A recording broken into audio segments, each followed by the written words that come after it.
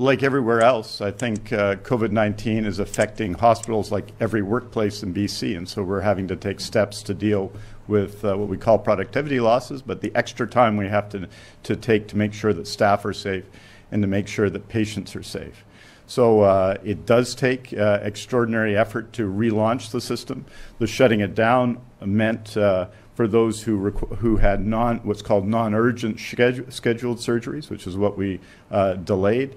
It was, in some respects, easy to shut that down. It's easy to say no in a system. Much harder to get going again because we have cases continuing into the system.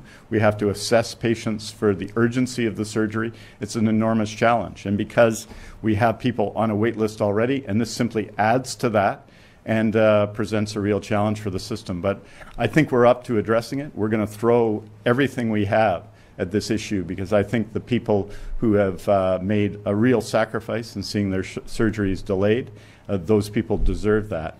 With respect to 24/7, you'll know that in the case of MRIs, for example, we've done that around BC over the last couple of years, moving, I think, from 2 machines going 24/7 to 9 machines going 24/7 to 19 going at least 19/7. Surgeries are a little different.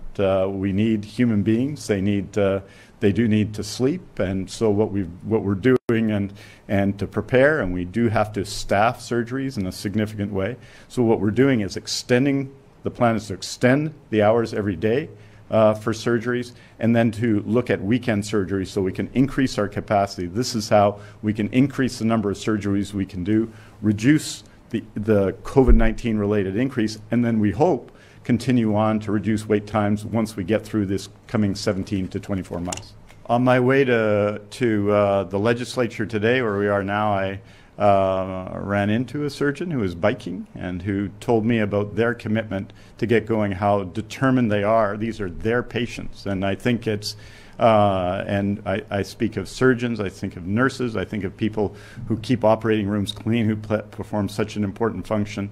They profoundly care about the success of the system. They are determined to deal with this backlog. And so I think we're going to have enormous buy-in from everyone in the system. This is what they do. This is their life's work.